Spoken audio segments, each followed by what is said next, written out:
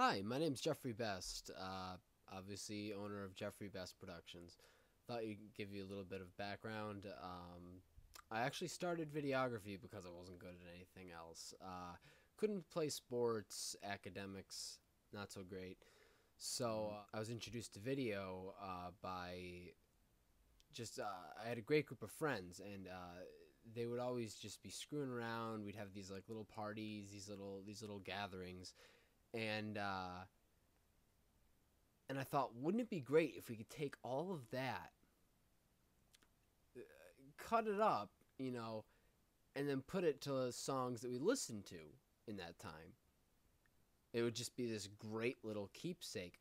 So I began to do that. I began to kind of follow everyone around with a camera, and they were kind of weary at first, but they got over it. They got over it, and I ended up actually making a DVD collection series called Remember When, which I gave to all of my friends when we graduated high school.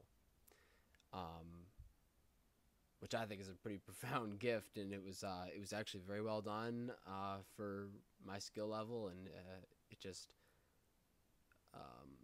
every time I still watch it to this day, and it's just an amazing remembrance of you know from how you go from here to there. And then I started realizing that, and people were telling me that I had an a more than regular talent for this, and went to OCC for about a year. It's a long story, but the teachers there were just blown away by the programs that I learned, and absolutely just went crazy over me. OCC didn't work out for me, and I began to go off and I did stuff on my own.